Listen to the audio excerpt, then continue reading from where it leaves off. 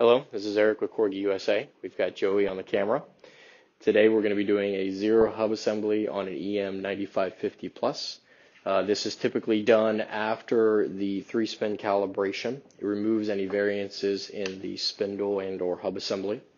First thing you're going to want to do is grab the wheel that you utilized for your 3-spin, which is typically a steel or aluminum rim, 15, 16, 17 inches in diameter, with a tire mounted that has minimal imbalance. We're going to go on ahead and locate the threaded hole on the spindle assembly here. There is a threaded hole that is slightly milled. What I'm going to do is I'm going to make sure this tire is loose, which I've already done.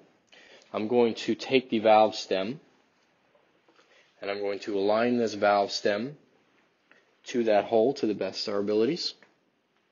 And then from there I'm going to lock it.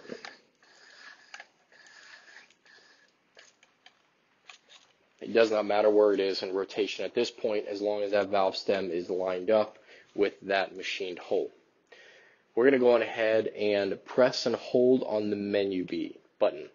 Now keep in mind that if you press it just once, you'll gain all these icons and it will not show these 3 icons. So if you press and hold, it will gain access to those 3. If we try to go into the menu and hold it, it does not work. So we have to escape, press and hold. It's 3 pages with a backwards arrow. Now we've got these 3 additional icons. I'm going to go to the wrench and screwdriver, press enter.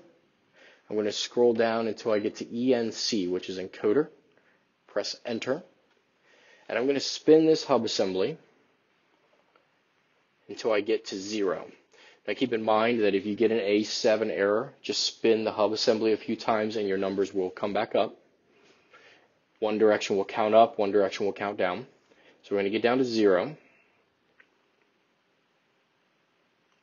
Once we're at 0, I'm going to press stop key to hold it. The brake locks. I'm going to press and hold the wheel dimension key. Now it says GRP with a 0.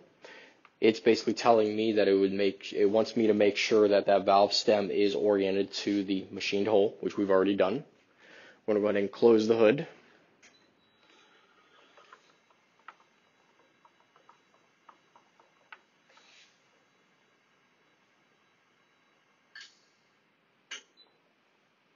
At this point, we're going to want to raise the hood. We're going to want to rotate this 180 degrees. So I've got my finger on the machined hole with the valve stem. I'm going to loosen this. I'm going to bring this 180 degrees. Now what's nice is 180 degrees, there is a hole already on the spindle that is not machined. So I'm going to line it up with that. So now that the wheel is mounted 180 degrees from the machined hole, it says GRP 180. We're going to go ahead and close the hood.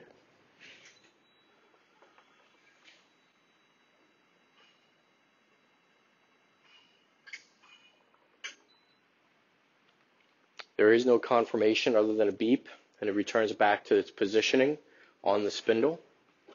At this point, you can press the escape key. You can get access back to the main screen, and your spindle is now completely calibrated.